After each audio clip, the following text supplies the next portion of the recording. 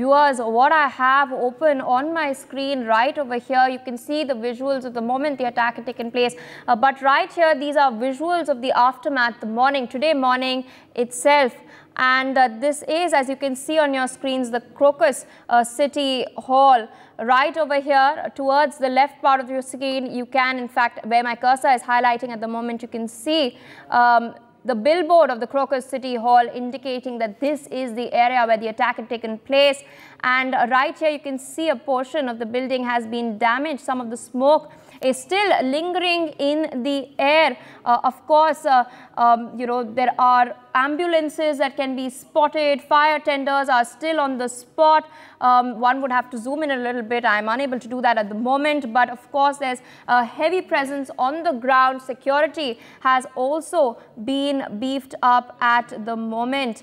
You can see another ambulance rushing to the spot. Remember, 60 people have lost their lives. Over 145 have been injured. You can now, on your screens, viewers, you can see the extent of damage that has been caused. Windows have been shattered as well. Earlier, of course, plumes of smoke was rising from this very building in Russia in itself. Meanwhile, joining us on the broadcast today morning are Wing Commander Praful Bakshi, defense expert, as well as Mr. Ravinder Sachdev, international affairs expert. Good morning and thank you for joining us on NewsX. I'd like to take my very first question across to Wing Commander Bakshi. Islamic State has now claimed responsibility for this attack. Now, its terror tentacles have reached Russia as well. How imperative do you think it is time for the world to come together, leave aside differences, and combat the menace that is terrorism? Thank you, Pia. It's a very, very tragic incident in Moscow. Unfortunately, Russia is used to it, especially attacking on the Opera House. But this aspect is very serious. Why? Because Russia is undergoing a lot of political tensions. There have been a problem with the Wagner group. There is a current going on problem with the Ukraine. Of course, Ukraine is backed out. The Wagner group is there, and they have been broken up. But they are very active in the various places. And I won't be surprised that they have found their way in the Middle East. That can be a possibility. And that is why Syria, ISIS, Syria and Iraq have taken a responsibility. We have to wait and watch for that. But the question is, you must understand, when Soviet Union was breaking up, the fragility of Soviet system was revealed. The paramilitary forces, the armed forces were fighting against each other, which generally happens when you have a very tight control by the center. Then this tension arises amongst the armed forces, like in Bangladesh. Like then this happened. All the paramilitary forces and army were fighting. There were a series of coups d'etats. That had happened during the Soviet breakup. And this situation is now quite prominent, because you can see that there is a big group which is against Russia carrying out war with Ukraine, because a lot of Russians are related to Ukraine, same blood, same DNA, same church, everything same. And they don't agree that they are different countries. So those people are very serious about it. Then there is a question of oligarch. Oligarchs also have their own axe to grind.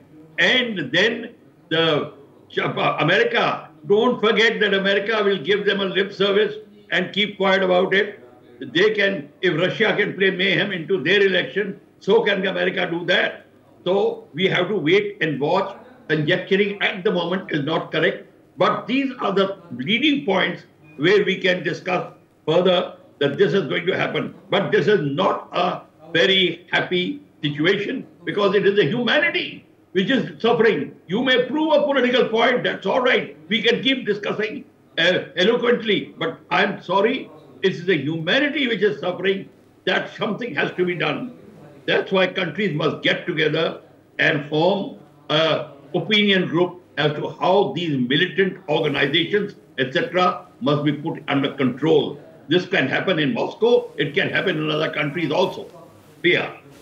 Indeed, and before I go across to Mr. Ravinder Sachdev, who's been waiting rather patiently, I have another such visual right here on my screen. If we can also show that to our viewers itself, this is the moment you can in fact see the attackers, three of the attackers, as I'm pointing on the screen at the moment. Three of the gunmen were opening fire, and you see what I'm highlighting right here behind this column, behind this pillar. You can see a man. He is dragging another person, another survivor.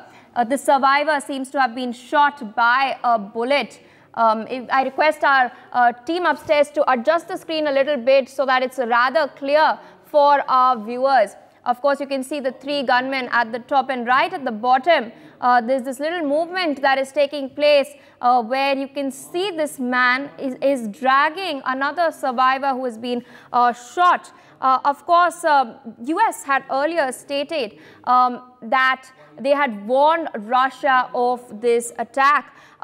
Adrian Watson, who is the White House spokesperson for the National Security Council, has stated that earlier this month, the United States of America had information about a planned terrorist attack in Moscow, potentially targeting large gatherings, including concerts itself, as you can see on your screens at this point.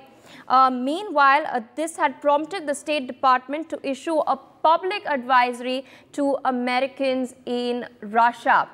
Big news coming in at the moment. I'd like to rope in Mr. Sachdev into the discussion over here. Even as condolences pour in from across the world, what is notable is that despite being traditional rivals, the US had warned Russia.